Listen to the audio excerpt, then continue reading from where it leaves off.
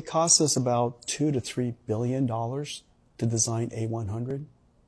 When I hit enter and ask TSMC to help us make it, that email is $100 million. And when you train a large language model, let's say it costs $10 million. So a chip, and there are 3,000 chip companies in the world, taping out a chip is like $100 million, $50 million, $30 million, depending on the size, but nothing less than $10 million. And now you could build something like a large language model, like a ChatGPT, for something like $10, $20 million.